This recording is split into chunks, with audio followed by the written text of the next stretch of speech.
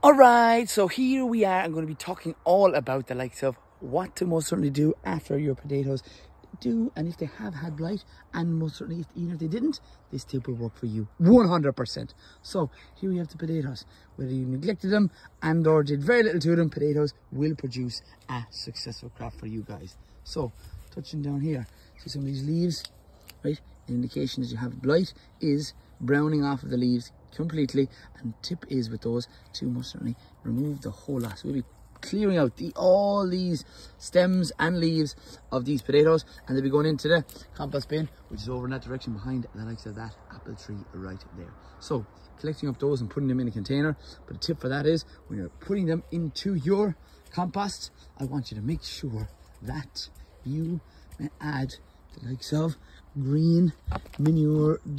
Okay, look at that, there's loads of fresh material there. So what needs to go in there next is freshly cut grass clippings, okay, mixed with the likes of our leaves and stems and any tubers that have most certainly been damaged by blight into any of your compost containers that you currently have, and mixing them well together, because the increase in temperature over 60 degrees will kill those pathogens that blight most certainly does survive in. So we're going back over here to check out our beautiful potatoes that have most certainly survived the likes of the blight. Some of them not so bad, okay, different varieties that I do recommend is South Primero, which are blight resistant, and earlier varieties that are harvested throughout the summer months that don't get the blight. So we'll be picking up our potatoes. Let's have a look, see, we get a potato down ours here. Lovely stuff.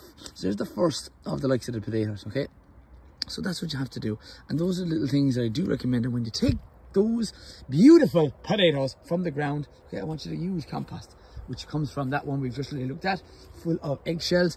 Calcium go back into the soil, will break down slowly, and other leafy materials to make your own beautiful homemade compost. And the tip is, if you ever take anything out of the soil such as your potatoes, make sure you add something back in, because that most certainly gives it a sustainable effect to your soil, and the nutrients such as things that can go in here, radishes, you put in salads coming into the cooler months.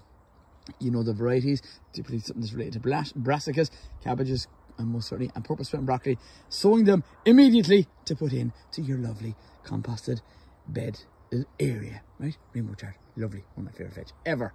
Okay, talk soon. Godspeed, you know the drill. Oh, get on that good stuff.